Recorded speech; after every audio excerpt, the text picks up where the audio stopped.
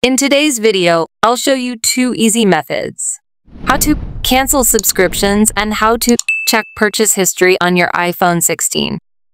Method 1. How to cancel subscriptions on iPhone 16.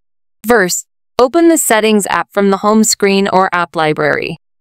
Next, tap your name or Apple ID banner at the top of the Settings menu to access your account settings. In the next menu, scroll down and select Subscriptions.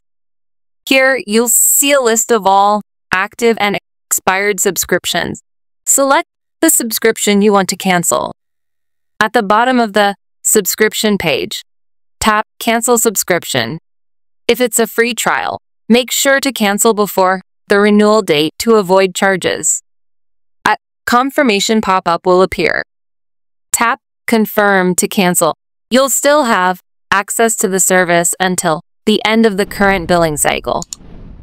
And that's it. You've successfully canceled a subscription on your iPhone 16. Method 2. How to check purchase history on iPhone 16. App Store method. First, open the App Store from the home screen. Next, tap the profile icon in the top right corner of the App Store. Scroll down and tap Purchase History. If prompted, use Face ID or enter your Apple ID password to access your account. Inside, you'll see a list of purchases and subscriptions organized by date.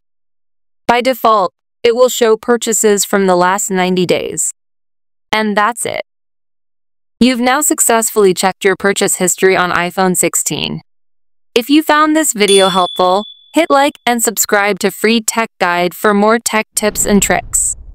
See you next time.